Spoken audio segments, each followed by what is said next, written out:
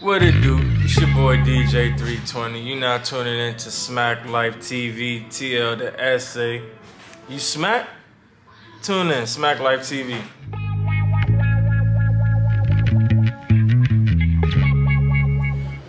What's good, y'all? It's your boy DJ 320. If you're not used to hearing my voice, you know what I mean? DJ 320 _ rapper recap. I just made that. Y'all make sure y'all tap in. Y'all already know what it is, man. DJ 320 Crane YouTube. Tell a friend, tell another friend. Smack Life TV. Let's get it. When you jumped off the porch with the DJ stuff? Shit, as soon as I came out the womb.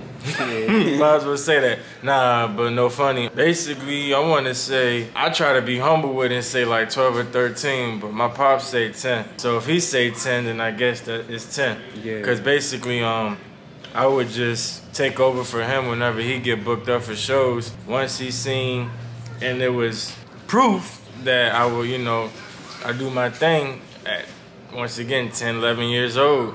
And instead of him coming back, they wanted me to come back on some, no funny. But yeah, so that's how that went about. Basically, I just fell in love with it. I guess you could say we started taking it serious for going about, I want to say 6 years with, you know what I'm saying, when I got involved with the radio. And, you know, we basically said that's what we love to do. And we always love music. Music was always around, you know, so that's how that went. DJ 640 Evening Show, by the way, if y'all don't know who Pops is. So, as far as your spins and stuff, like how you come up with your sets? Just try to stand out. This is what I like to do. I like to play shit other DJs don't play. That other people need to hear that they, you know what I'm saying, that you're not used to hearing, because you might think I'm gonna play a Drake song, but it's not gonna be the Drake song that you think, or it's not gonna be the version that you think. It's gonna come on, you know what I mean? But I just like to, you know, just throw them in the mix a little bit, and I don't like to just be cliche with it, if that makes sense. You know, just keep standing out and just crank at the same time. So with the rapper recap, how you come up with that? Alright, so yeah, basically, alright, I don't want to say it, but, you know, thanks to the COVID-19, it basically made the process go faster, because I always had in my head, you know what I'm saying, we was always cooking up, you know, content, fresh content, you know, for the people, but we just ain't never know when it was the right time to drop it. But shit, since that COVID came out, it was like, what we do on the regular? Shit, smoke. So yeah, might as well do something that we like doing, but be productive at the same time with it. You know, everybody like rapper, right? That's what everybody's smoking nowadays. So yeah, that's how I came up with that. How you feel about the music coming out of the DMV right now? I feel like the DMV music scene is definitely strong. I feel like we can be better as unity-wise, you know, coming together, because, you know, it's a lot of beefs out here, you know. I already know everybody got their own little shit, you know, they got going on, but as in music, you know, we gotta put bullshit to the side, you know what I'm saying, come together, get this money. That's why other cities and other states, you already hear, you already know what I'm about to say. Exactly, that's why. That's the start. But other than that, you know, and then, man, it's other flows besides DMV flow. It's other flows besides DMV flow. Don't get me wrong, I love the DMV flow, but come up with another one. You know what I mean? Be unique with it. Show me that you can do something else. That's how you stand out as an artist. That's what makes you great. If you can do other things and, you know, put yourself in other comforts, like, or take yourself out of you know what I mean, just because of the fact that you're so used to doing that. But yeah, that's how I feel about that. Alright, and how you feel about like the radio, how the radio here puts on or doesn't put on our artists? Alright. How long does the radio be on the air for? All day. All day. 24 hours, right? Yeah. Why is it that I give it, I'm gonna be modest. 4 hours out of 24 hours you'll hear DMV music on the radio. And when I say radio, I mean 95 and 93, of course. Notice I didn't say 92. 92 actually, you know what I'm saying, they like to play Baltimore artists, and that's why Baltimore artists make it out before DMV artists, you know what I mean? And on top of that, it's crazy because they wait for the DMV artists to pop, and then they want to show love like they wasn't just home right down the street. You see what I'm saying? So that's how I feel about, you know, the radio situation. They got to do better breaking, you know, artists in the DMV, man. It's like We in the DMV. Drake's not from the DMV. Megan Thee Stallion's not from the DMV. Why the hell do I keep on hearing that every fucking 5 minutes? Yeah. And this is one other thing, you know what I'm saying? Glad you said that. You got DMV artists with millions and millions and millions of views on YouTube. No Savage. Why the fuck is he not on the radio? Why is he not on the radio? I even seen them the clean versions. What's the excuse? What's the excuse? What is the excuse? Yeah. Yeah, man. You do interviews as well. Oh yeah, that's how, like I said, that's how it started before the recast. That's how it started. So yeah, basically, like once again, you know, 640 evening show, that's where it started. That's where, you know what I'm saying, it was branched off of. And I got a call that my father was saying, we about to have a radio show. And the funny thing is, it was April 1st. He's known to be a jokester. He's known to do, you know what I'm saying, do funny shit. So I'm like, yeah, all right, man, I'm not about to fall for it, you know, this, that, and the third. He was like, nah, I'm serious. I'm like, yeah, okay. So we get in there. I said, nah. So I said, you know what? I'm going to go with you then. He said, all right, cool. I want you to. I was like, all right, cool. So in the back of my mind, I'm still thinking he's bullshitting me, you know what I mean? Keep it 100. So as we getting ready, and this is when, you know, he was still, you know, we still carrying crates and, you know, turntables and stuff like the DJ shit.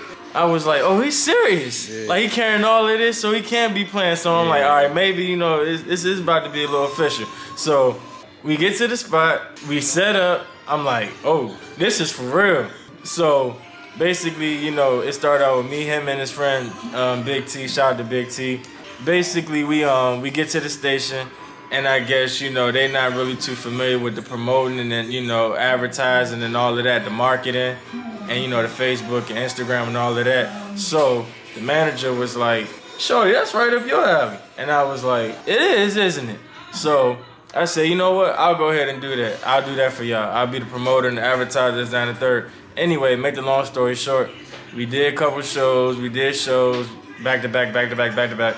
We seen, you know, we was getting support, you know, from family and then, you know, friends, and somehow, some way it started being, you know, other states and cities and stuff like that. So once I started seeing the support getting real heavy, I was like, okay, so we might could do something with that. As a couple years went by, I started just saying, maybe I can just, you know what I'm saying, do it myself. And I started basically, and that's when I came up with the 320 experience.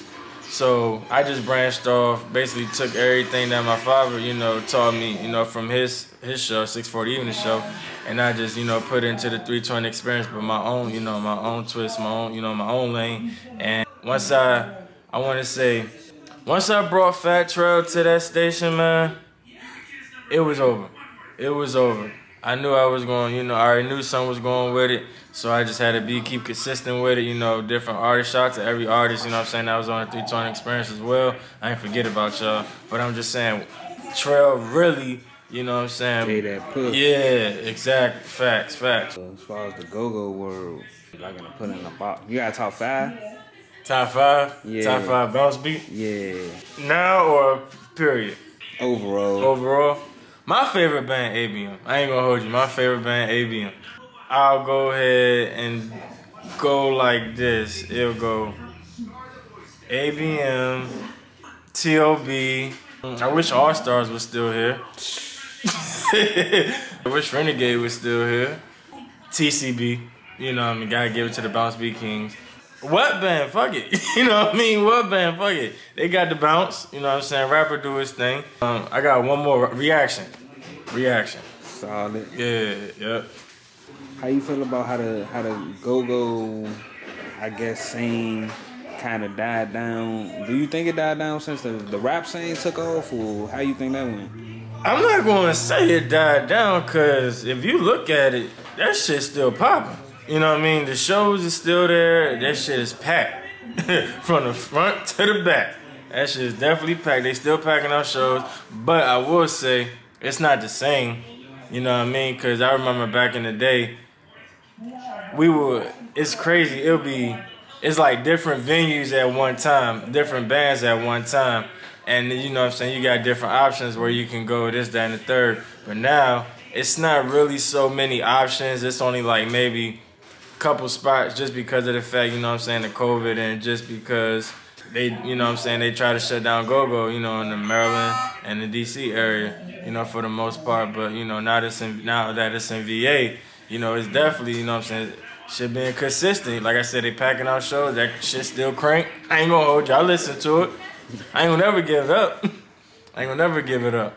Man, shout out to the fans, shout out to the support, shout out to the love, the fake, the real, whatever, you know what I mean? You ever tuned in, tapped into a 320 experience, 640 evening show video, any type of content, Instagram, Facebook, Twitter, whatever the case may be, I appreciate it. Even the criticism, everything, appreciate it all. You know what I'm saying? It makes me feel like I'm doing my job, I'm doing my part, I'm doing my due diligence for the most part. So yeah, 640 evening show. He's on Facebook heavy. Roddy Tillman, RODDIETILLMAN. Make sure y'all tune in, you know what I'm saying, Thursdays, and then he got his Sunday service early. You know, they say church shut down. Don't let, you know what I'm saying, don't let that stop him from tuning in. Get y'all, you know what I'm saying, get the good word in off the early. You dig? So yeah, you never know what we got going on. 320 Experience, rapper recaps, aka stream reviews, aka flavors. We just trying to keep fresh content, push DMV artists at the same time, you know, get them in good depth, let them know, let them tell them story, let them get their shine on. See what I'm saying? Shout out to Smack Life TV, TL, the essay. Make sure y'all support y'all boy, real, recognize real. Y'all already know what it is.